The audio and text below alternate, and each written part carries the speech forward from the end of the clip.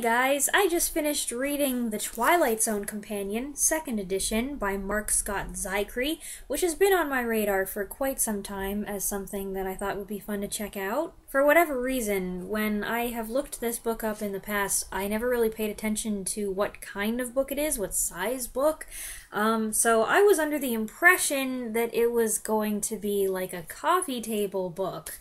12 by 12, heavy-duty, glossy pages with a lot of photographs. It's not. It is not coffee table size. It's wider than I expected, and it does have pictures, but it's mostly text, which is fine. I do know how to read, but it's just not what I expected. It's probably better than what I was expecting, to be honest.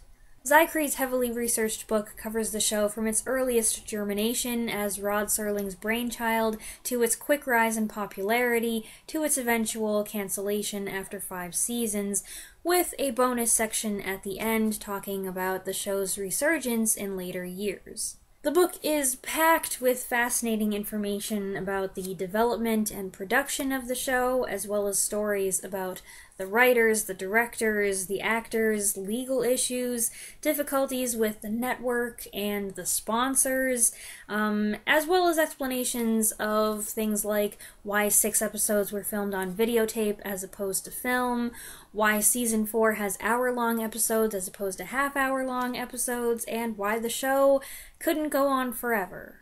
Zicree also takes the time and spends the bulk of the book shining a spotlight on each of the 156 episodes with cast and crew info, Serling's opening and closing monologues, a summary of the plot of each episode, and a commentary, including occasional quotes from those who worked on it and Zicree's own critique of the episode's strengths and/or weaknesses. The really good news is that I learned a lot and came to appreciate the show even more. The behind-the-scenes stories are great. I loved learning about all the different personalities involved in making the show, including writer Charles Beaumont, whose tragic personal story I found especially moving, and the reveals of things like how a certain effect was achieved, how a sequence was filmed, what went into casting decisions are incredibly interesting, so if you're a fan of the show, there's a lot you can get out of this. The bad news about all that is that there's so much information and there's no way I'm ever going to be able to remember it all. This is one of those times when I wish I had a photographic memory or something where I could just remember everything I read so that then whenever I watch an episode, I could just recall what I had read.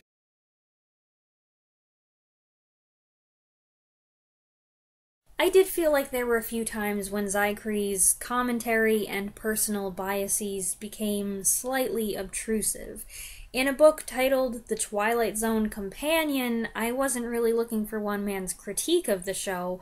I was expecting something more objective than that, and it is objective for the most part, but not entirely. His subjectivity was most obvious when he would write off an episode in a few lines or be particularly dismissive of its lack of logic, and I'd be like, but I liked that episode.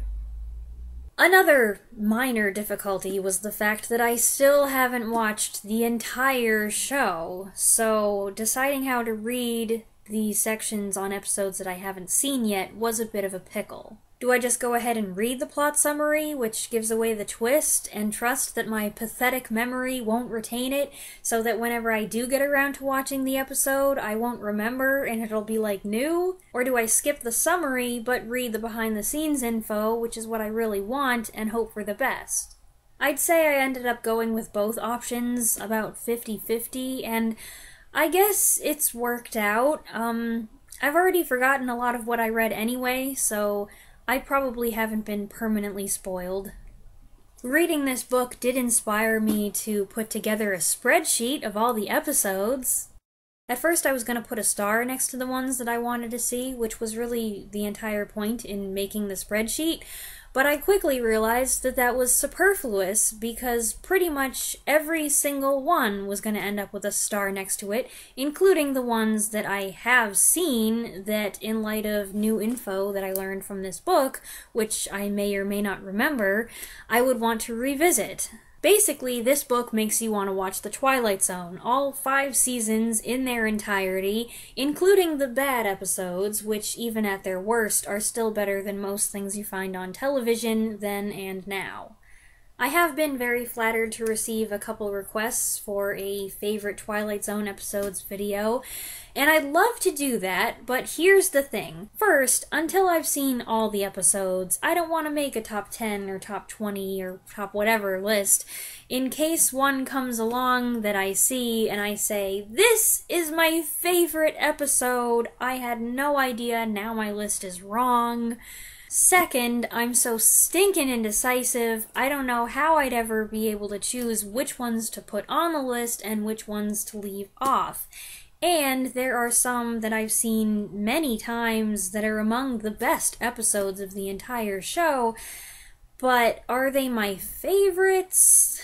I don't know. So I don't know if or when that will happen, but I did do a video on the Twilight Zone a couple years ago titled Why I Love the Twilight Zone, which is better than nothing, so if you want, you can go check that out. This Thursday is the 4th of July, which for some people, among other things, means Twilight Zone Marathon. Sci-Fi has again made the decision to do something else that day.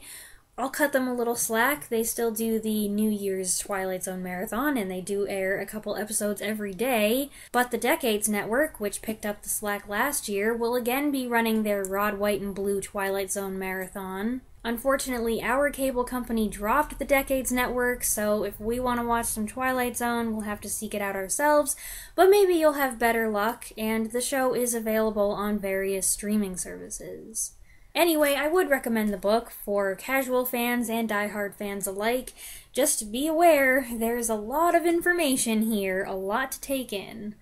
I hope you enjoyed this quick book review, and hey, what are some of your favorite Twilight Zone episodes? To my fellow Americans, have a great Independence Day, and to everyone else, happy Thursday!